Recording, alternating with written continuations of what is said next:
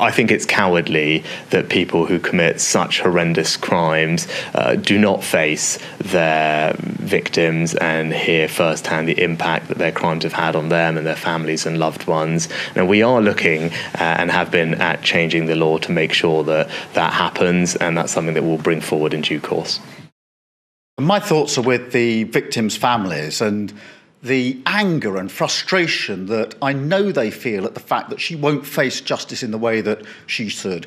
When I was Director of Public Prosecutions, I saw for myself just how important it is for families to see the defendant in the dock being sentenced. It's an integral part of the way that we do justice in this country. Now, this isn't the first case. We've had other cases, the Olivia case up in Liverpool, and other cases where this has happened. I think that we should change the law.